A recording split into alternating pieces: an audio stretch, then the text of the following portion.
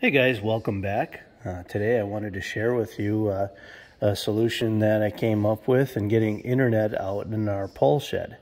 So we didn't have a signal out here whatsoever. Basically the signal stops right at the outside of the pole shed, and all the metal around the shop here of this Morton pole shed, it just stops the Wi-Fi signal.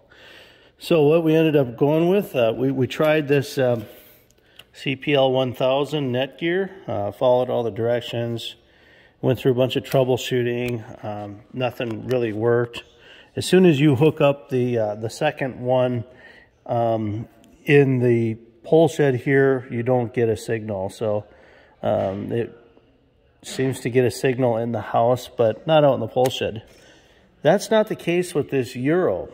So we hooked one of the eeros up to the modem, and the modem that we have is through the telephone line system. So we were in a unique situation where we couldn't just go buy a stronger modem router. We had to basically build off of the one that we have, because the signal travels through the phone line. So this eero system works very well.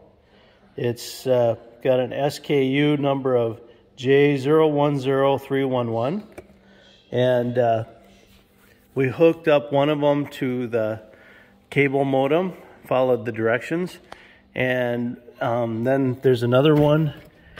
Basically, we just plugged into 110 in the house there, the closest window, and then we hook this one up here. We followed the directions through the app on our cell phone and named each one of these little hubs. And now we've got internet throughout the whole shop. It's basically 100%, a full bar signal coming in through the metal, and it's very strong up in the loft as well. So if you're trying to come up with a solution in your shop, take a look into this eero system. It wasn't super expensive, and it wasn't, I wouldn't call it cheap, but a couple $100. Best Buy today, worked well. Thanks for watching, and if it helps you, give us a thumbs up and have a great day.